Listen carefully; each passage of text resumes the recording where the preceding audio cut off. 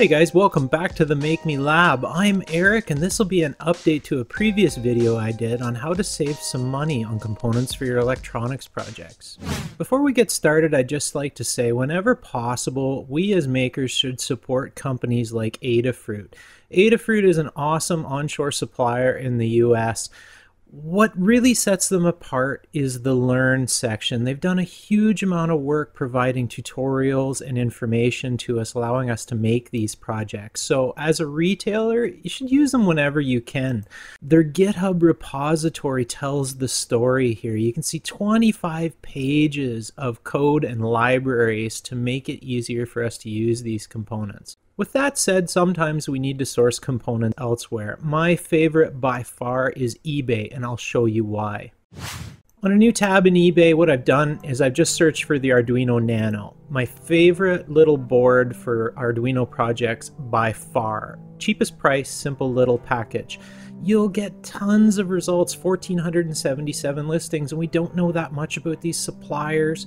I'll tell you how to find the best way I have to get these components. You sort by buy it now, because we don't want to bid on auctions. You sort by free shipping, because most of these small components are definitely free shipping is a plus. And then you need to do one more thing. You need to go to more refinements and go to seller and sort by top rated sellers only. This is the key to this process.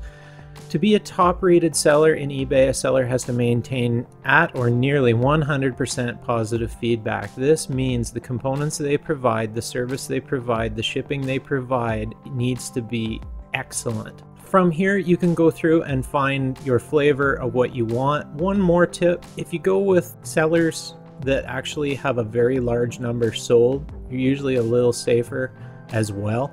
This one, in this case, 22,000 of these sold. I bought from this seller in the past, no problem.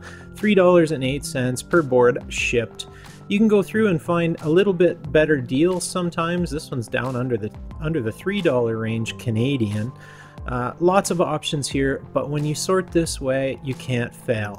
Here's the 5110s, under $3, my favorite LCD, bar none.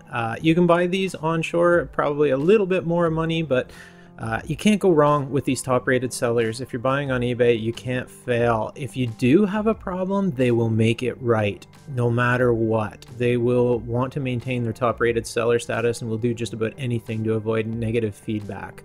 Here's another one, resistor assortment, pre-sorted. 600 pieces, $4.88, 3,000 of them sold. Sometimes you just need components. 1,280 piece set here for $10. Actually, they've got a best offer on this as well. If you're watching this, you may be like me that your budget is pretty strict for these components, and sometimes we just can't afford the prices that the big retailers charge. This is another way around that, but I reiterate, whenever possible, support those that support the hobby and the maker movement. It's just the right thing to do.